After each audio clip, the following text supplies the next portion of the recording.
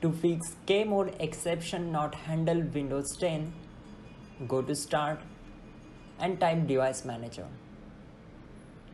Click here to open it. Now expand Network Adapter and right click on Network Connection. Now go to Properties, then select Drivers tab. Click on Update Driver.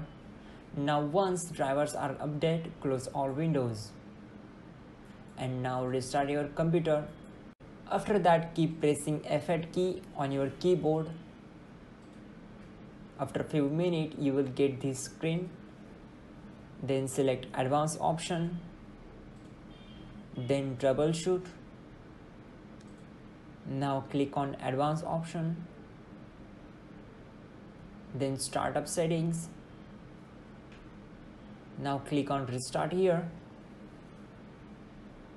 To go in safe mode, press 5 on your keyboard.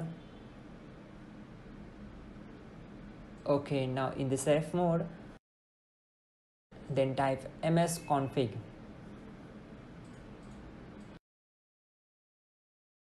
Click on OK. Now click on Services tab.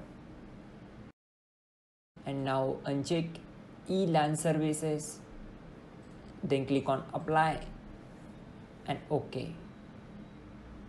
Now restart your system. This will solve your problem. You are good to go.